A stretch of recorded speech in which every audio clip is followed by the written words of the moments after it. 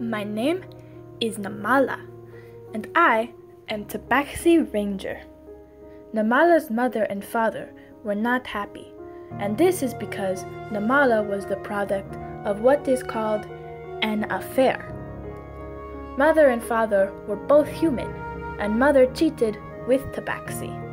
This is why Namala is Tabaxi. But this was not a happy thing, especially for human to be with Tabaxi, so father left.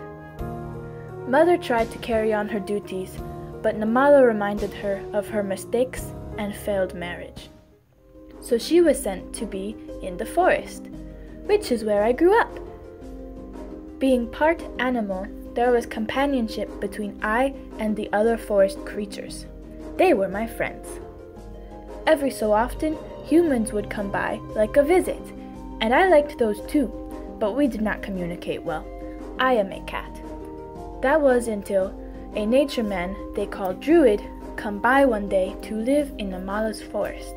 His name was Buck, and he taught Namala many things like languages, communication, social skills, and how to be a person. We had much fun living in the forest and ruling together, caring for the nature and the animal creatures. I may have had romantic feelings for the nature man. But then one day, there were bad people, and they made a fire to consume our forest. And those people killed my nature man Buck right in front of my face. It hurt my heart very much. And then they kidnapped me and took me to a jail place.